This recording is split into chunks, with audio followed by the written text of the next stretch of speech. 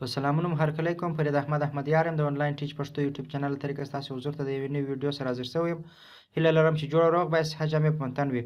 ګران دوستانو، په تېره ویډیو کې مې درته وښودله چې سی پي سي، سی ټي آر، همدارنګه آر ام پي او د اډز امپریژن چې دی، یعنې ځینې هغه موډلونه چې هغه په اډسنس کې موجود دي، د هغو په باره کې مې لږ معلومات درته درکړله چې خدای دې وکړي چې سر مو خلاص شوی وي. بیا هم که چا دغه ویډیو نه وي کتلې، همدغه ویډیو درسره وګورئ. ګران دوستانو، لکه څنګه چې مې وعده کړې وه چې په راتلونکي ویډیوګانو کې به انشاءالله تعالی موږ د بلاګر کورس شروع کوو، چې څنګه موږ او تاسو کولی شئ چې د بلاګر ویب سایټ جوړ کړو، او همدارنګه بلاګر چې شي دی، د بلاګر په باره کې به معلومات درته درکړم په همدغه ویډیو کې. او همدارنګه د بلاګر ویب سایټ چې دغه خپله په څو ویډیوګانو کې به انشاءالله تکمیل سي، درته جوړ به یې کړم. یوازینی هیله مې درڅخه دا ده ګران دوستانو چې ویډیو تر پایه پورې وګورئ، همدارنګه سکیپ کوئ یې مه. او بله خبره دا چې چینل درسره سبسکرایب کړئ، همدارنګه ویډیو لایک کړئ، او تر څو دغه زموږ ویډیو تر ټولو پورې ورسیږي. ګران دوستانو، نو راځئ ویډیو شروع کوو، نور مو وخت نه ضایع کوو.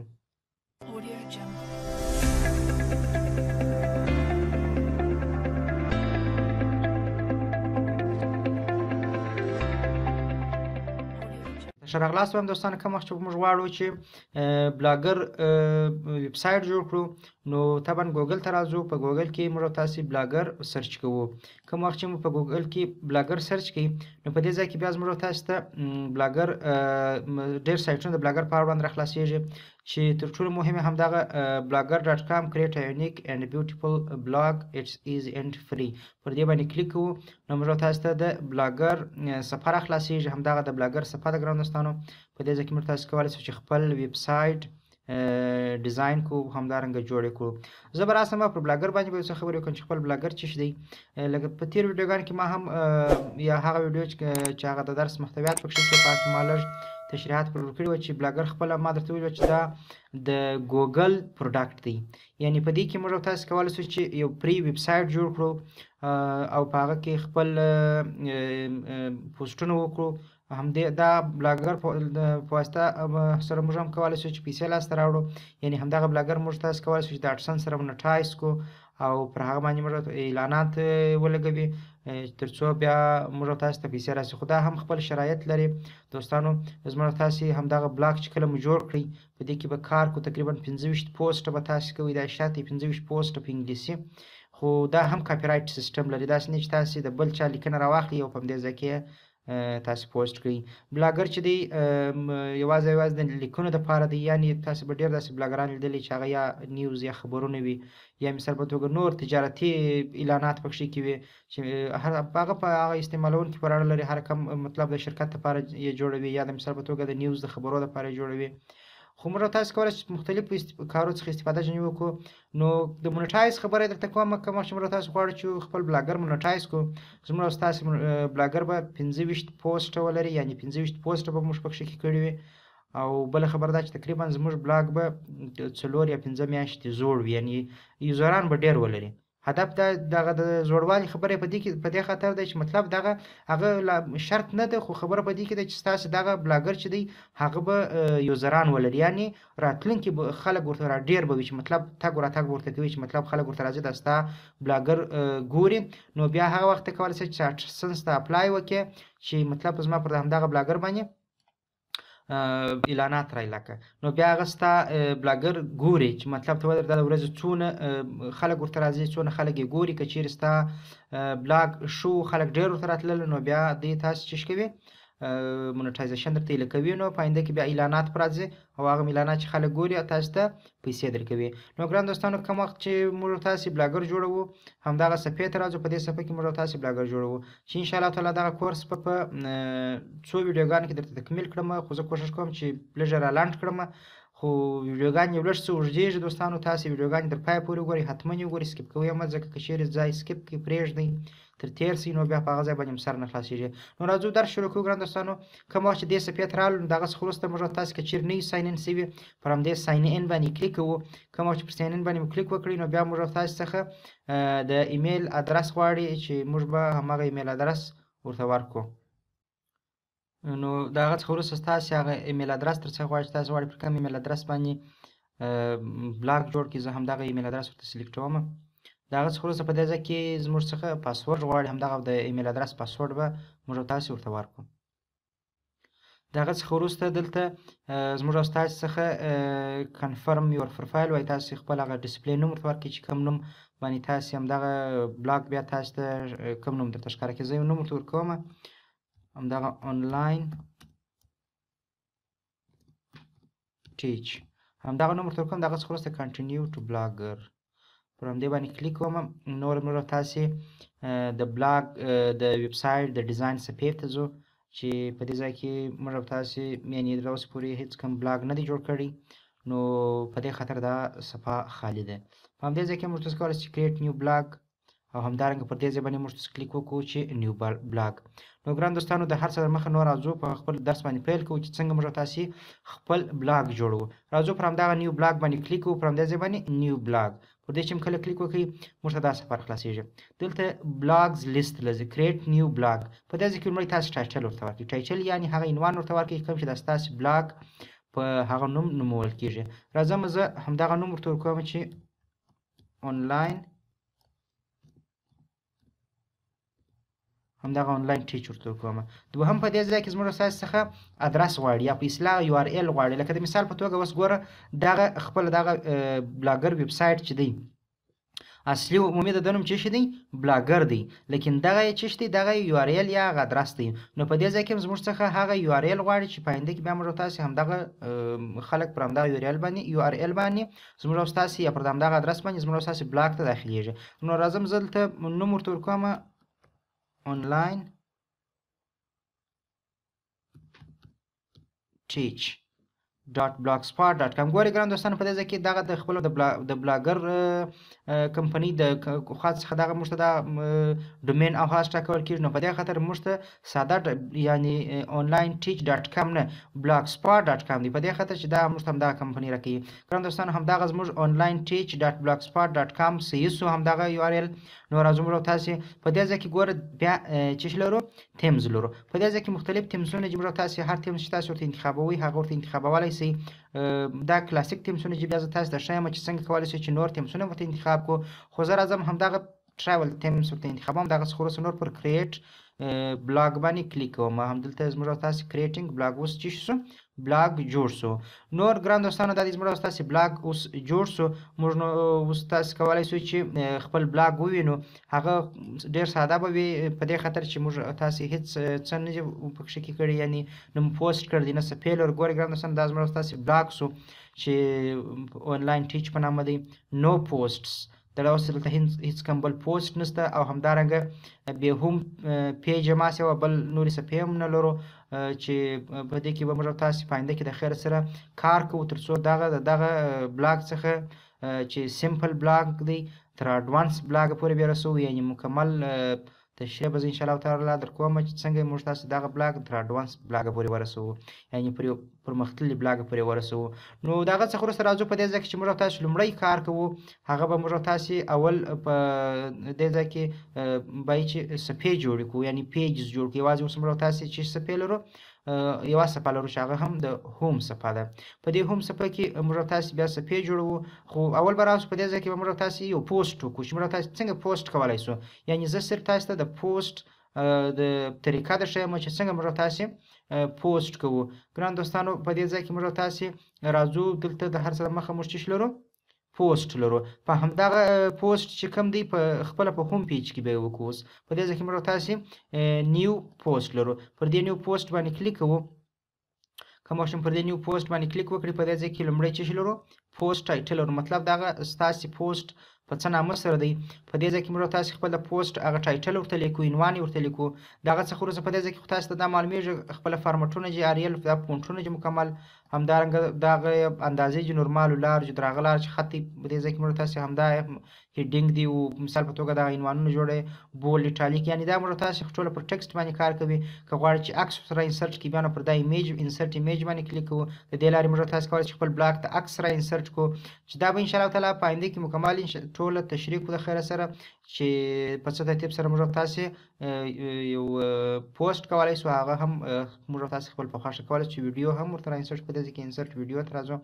کومه ویډیو چې هغه ورته راانسرټوو دلته چې بیا موږ هغه ویډیو هم یعنې موږ تاسو ویډیوګانې هم په خپل پوسټ کې کولی شئ. تاسو به داسې ډېر بلاګران لیدلي وي، بلاګر ویب سایټونه به مو لیدلي چې په هغه کې ویډیوګانې هم وي، ویډیو هم پلیز لاندې بیا لیکنه ورته سوې وي. خو یوه یادوري کوم ګرانو دوستانو چې تاسې باید چې دغه وکړئ، د بل چا لیکنې په خپل بلاګ کې ونه کړئ، تر څو کاپي رایټ راځي نو بیا به مو بلاګ بند وي. لکه څنګه چې ما د یوټیوب خبره درته وکړله، په همدې کې هم همداسې تاسې به دغه نه کوئ، یعنې د بل چا لیکنې به نه کوئ، خپلې لیکنې وکړئ اول د واره چې تر څو ستاسې یوه خبره یادوري باید چې وکړمه، کوم وخت چې موږ تاسې بلاګ نه وي مونټایز سوی، یعنې اعلانات وګوره په دې ځای باندې هېڅ اعلان نشته. کوم وخت چې زموږ ستاسې بلاګ مونټایز شي بیا پر دې ځای باندې او پر دې ځای باندې اعلانات راځي، هغه اعلانات بیا خلک ګوري موږ ته پیسې راکوي باندې. نو کوم وخت چې زموږ ستاسې بلاګ نه وي مونټایز سوی، تاسې به لیکنې ټولې په انګلیسي کوئ، په دې خاطر چې ځکه دغه بلاګ چې کوم دی چې موږ تاسې اډسنس ته اپلای کوو دا انډر ریویو کېږي همدغه بلاګ، یعنې په اصطلاح دوی هغه اډسنس کمپنۍ نور تر خپل تعقیب لاندې نیسي.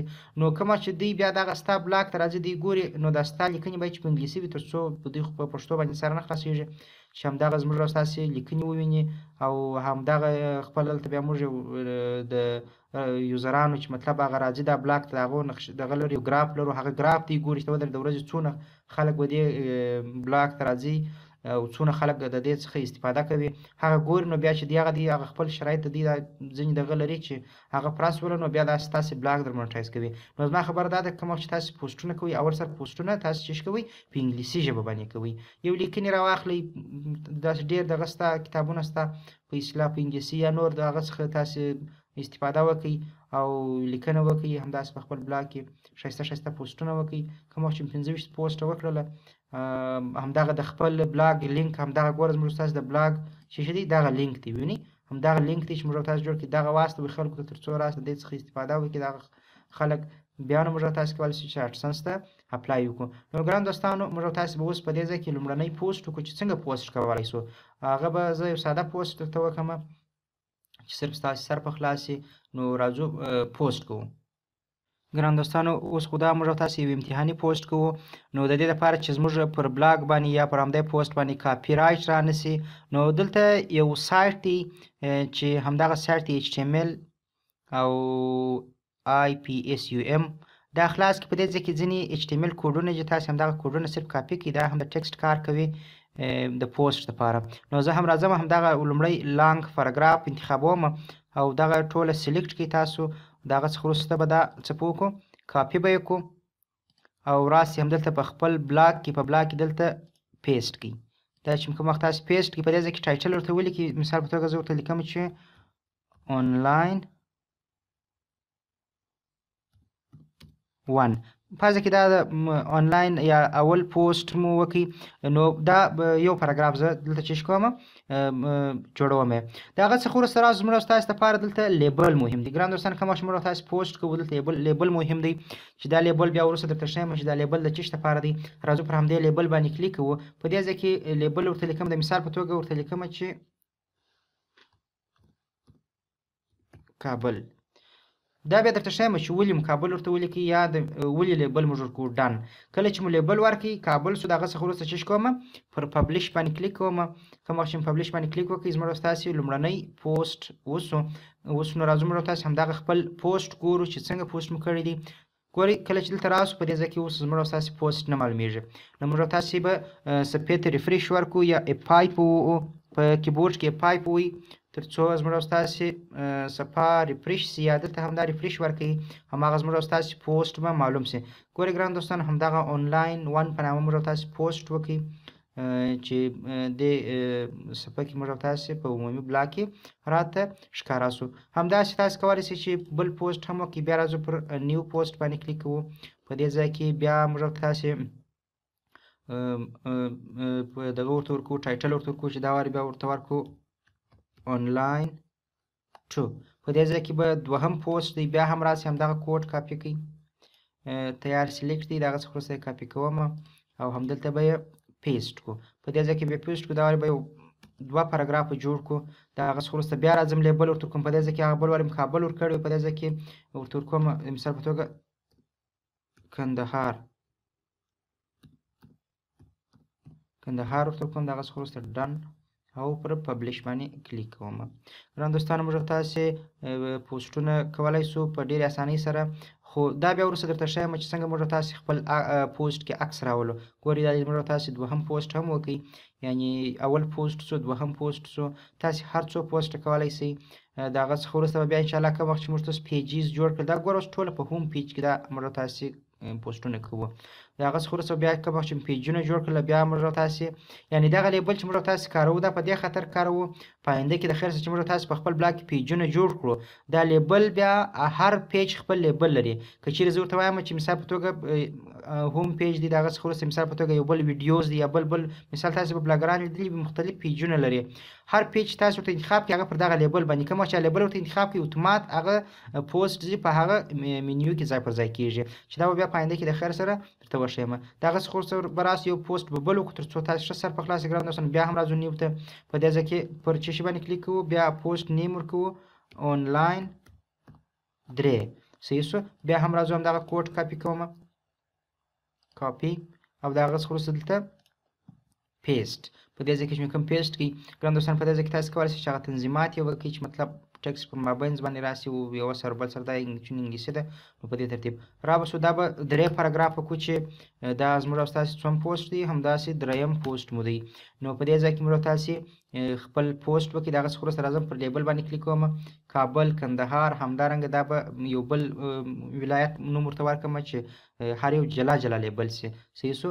هغه تاسې هر لیبل ورکولی شئ، خو که د هغه یو لیبل هم دوه واره ورکولی شئ. مثال په توګه همدا کابل ورکوم ډن. په دې ځای کې د هغه څخه وروسته چې کوم پبلش کوم، یعنې دا بیا په آینده کې بیا زه درته ښیم چې هر څوک هر لیبل باندې تاسې پوسټونه کوي هغه ټوله په هغه پورې اړه لري.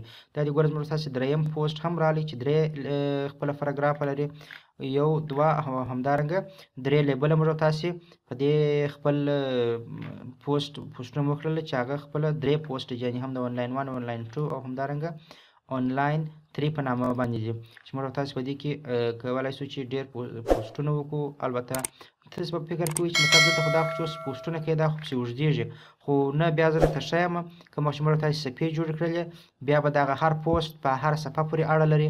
همدغه لیبل په واسطه موږ تاسې کولی شو چې دغه خپل پوسټونه سره وویشو، یعنې پر صفحو باندې وویشو د همدغه لیبلانو په واسطه سره.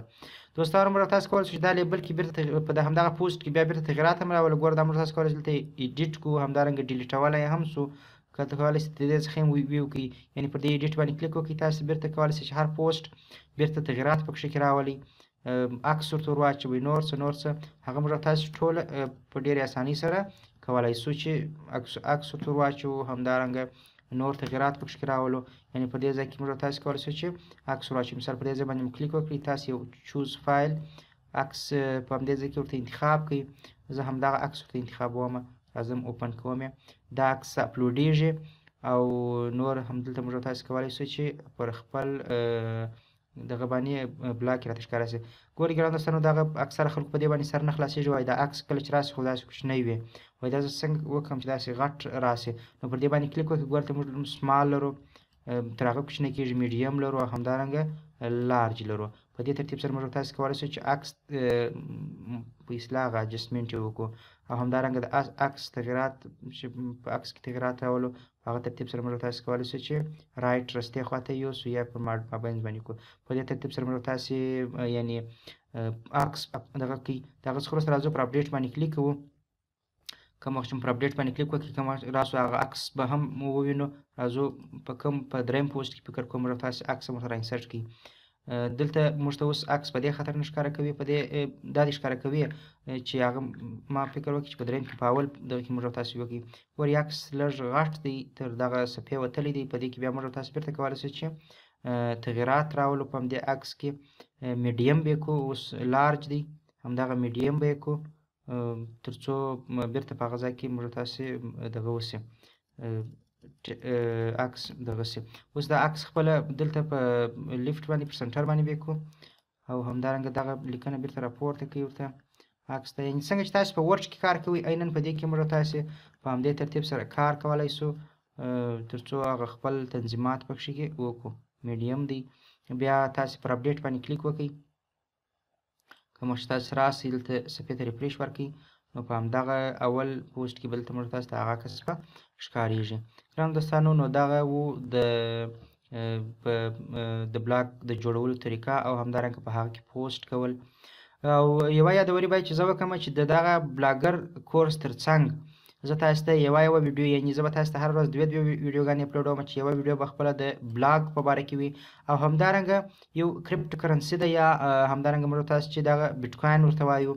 دا هم په دې خاطر ما په تېر ویډیوګانو کې ما درته یادوري وکړله چې زه تاسو ته د کریپټو کرنسي یا د بیټکوین په باره کې هم ځینې ویډیوګانې دغه کومه چې د دې سره هم موږ تاسو کولی شو چې ډېرې پیسې لاسته راوړو. خو بدبختانه باید چې ووایم چې په داسې سایټونه شته چې هغه د هغه افغانستان ته دغه د کریپټو کرنسي یا تا چې څونه پیسې یا بیټکوین لرې هغه ته افغانستان ته داسې سایټونه نشته چې ویډرا کړي. زه په کوشش کوم چې سایټونه پیدا کړم چې خوشبختانه باید چې ووایم چې یو سایټ ما پیدا کړی دی چې هغه افغانستان ته همدغه ستا پیسې و بینکو ته ویډرا کوي همداسې ډسپوز کوي و ټلیفون ته. نو هغه به زه تاسو ته په راتلونکي ویډیو کې انشاءالله تعالی د کریپټو کرنسي په باره کې هم ځینې معلومات درکړم چې صرف تاسو په هغه کې ځان رجسټر کړئ او تاسو د هغه څخه وروسته بیا ډېرې پیسې لاسته راوړلی شئ د بیټکوین د لارې څخه چې تقریبا تاسو ته به معلومیږي چې یو بیټکوین عادي اوس 2,70,000 افغانۍ ارزښت لري چې په امریکایي ډالره کې 3,300 ډالره تقریبا کېږي. نو هغه به زه تاسو ته وښیم چې څنګه موږ تاسو فري یې لاسته راوړلی شو. هلته خو دوی انویسټمنټ یا پانګونه هم پکښې کوي خو هغه ډېرې پیسې غواړي هغه ښه هم نه دي خو صرف زه تاسو ته پرېښیم چې تاسو هېڅ پانګونه هم پکښې ونه کوئ صرف په هغه سایټو کې ځان رجسټر کړئ او کوم وخت چې بیا تاسو هغه کومې پیسې لاسته راوړلې هغه څنګه اکسچینج کړئ په ډالر باندې او هغه ډالر بیا په څه ترتیب سره تاسو ته افغانستان ته بینکو ته درته راواستئ. انشاءالله تعالی په راتلونکي ویډیو کې به په دې باره کې معلومات درکړم. نو تر دې ځایه پورې زموږ ستاسې درس همدومره و. په راتلونکي ویډیو کې به زه تاسو ته وښیم چې څنګه کولی شو چې موږ تاسو خپل بلاګ ته منیوګانې اضافه کړو او هر پوسټونه دغه پوسټونه پر هرې منیو باندې وویشو. نو ځینې تنظیمات نور هم پاتې دي انشاءالله تعالی چې دغه کورس به تر پایه پورې تعقیب کړو. ګران دوستانو بیا هم که چیرې تاسو کوم غوښتنه لرئ تر همدغه ویډیو لاندې یې راته کمنټ کړئ. نو نور مو پر الله سپارم. وخت مو ښه. خدای مو مل شه. ښه ژوند ولرئ.